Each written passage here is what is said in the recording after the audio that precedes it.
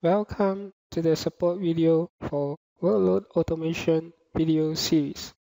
This video will demonstrate how to start Control-M PostgreSql database when the service started briefly and stopped after Windows reboot.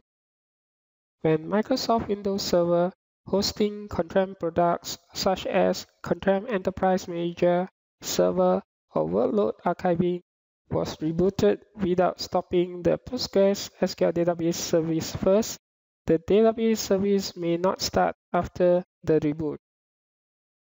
There is no obvious error observed when attempting to start the service from the Windows Service Manager. However, on the Windows event log, there was an entry showing the description for event ID 0 from source PostgreSQL cannot be found,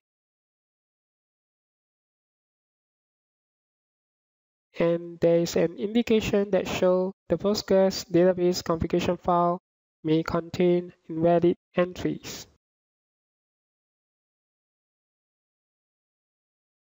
If attempted to start the PostgreSQL database from the bin directory on the command prompt, there is a clear indication that the database service experienced syntax error on line 103 and 104 of the configuration file.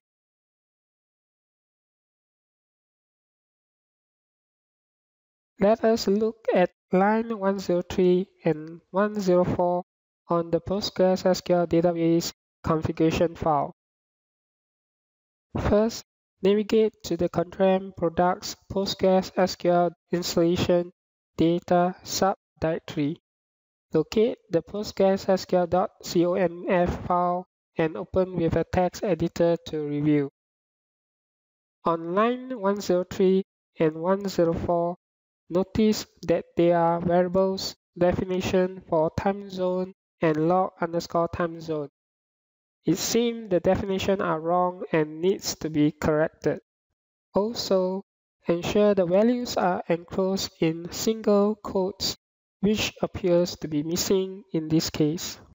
To correct these values, please save the file as a backup of the existing file in case there is a need to revert.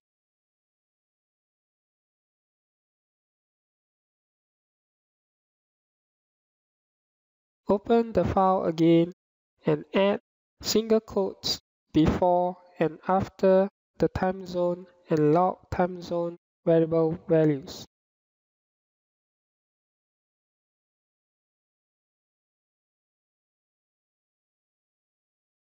After the configuration file is saved, start the PostgreSQL database service again from Windows Services Manager. Now, you can see the database service started normally.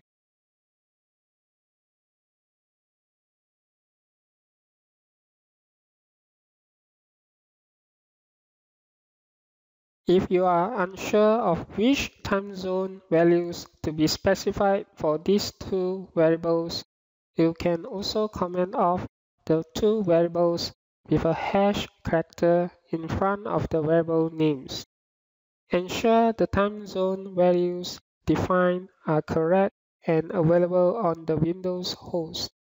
This can be verified with the system administrator. If not explicitly set, the server initializes these variables to the time zone specified by its system environment.